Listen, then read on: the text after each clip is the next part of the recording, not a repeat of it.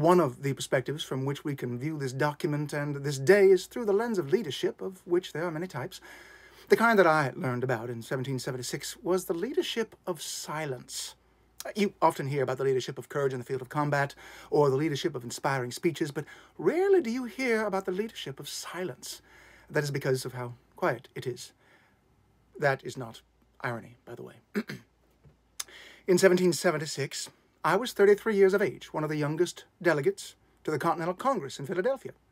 The youngest were South Carolina's Thomas Lynch, Jr. and Edward Rutledge, who were 26 years of age at the time. Actually, no, they were tied at the second youngest. I'm sorry. Pennsylvania's Benjamin Franklin was the youngest. He was 70. You try keeping up with him. In contrast to the famous Dr. Franklin, I was little known. I was also quiet. During the debates on independency, members of Congress had taken sides. They had done so with passionate conviction, which they expressed at great length. Speeches on the floor of Congress lasted for hours. But I never gave a single speech in the building that you now know as Independence Hall. I listened, and I took notes. Just as there are different ways of listening, there are different ways of taking notes.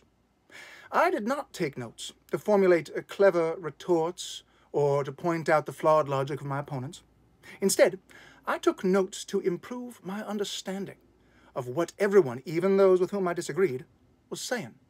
In any dispute over how to solve a commonly agreed upon problem, if there is a person that all sides of the dispute have seen to be earnestly listening and endeavoring to understand all points of view, the entire group will be most likely to entrust that person with the task of bringing them all together to solve the problem by consensus.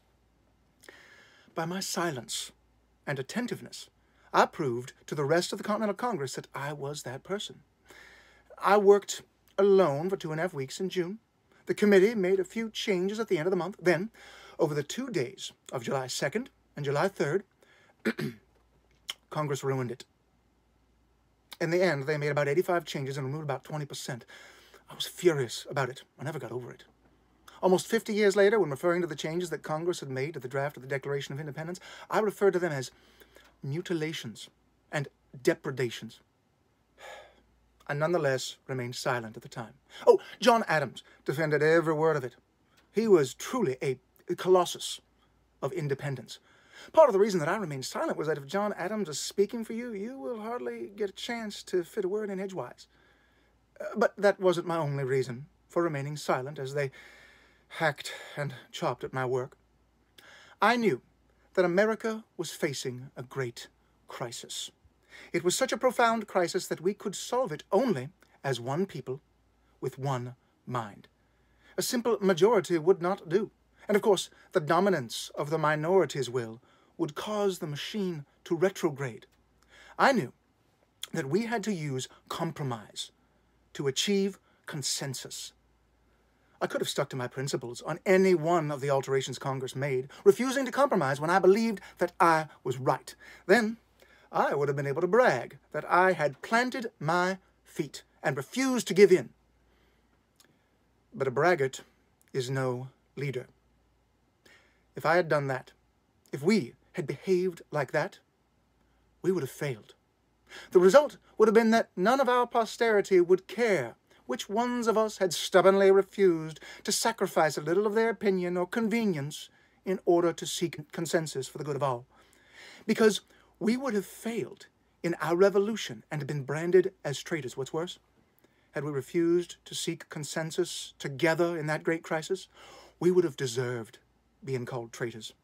If not against Great Britain, then against the hopes of future generations. So I kept my mouth shut until it was time to speak for everyone. And when that time came, I did not use it as an excuse or opportunity to speak for myself alone, to promulgate my own personal opinion, nor did I use that opportunity to speak for my faction. I used that moment to speak for a consensus. I used that moment to speak for the United States of America. John Adams said that in 1776 we had to get 13 clocks to strike at once. Perhaps with your modern machinery, you don't think of that as a very great challenge, but at the time, getting even 2 clocks to strike in perfect unison was an extremely difficult task. I know it has been brought to my attention that most, if not all of you, carry on your persons devices that can tell time in minute synchronicity with one another. What's more, they give you miraculous and nearly instantaneous access to the collected wisdom and knowledge of mankind.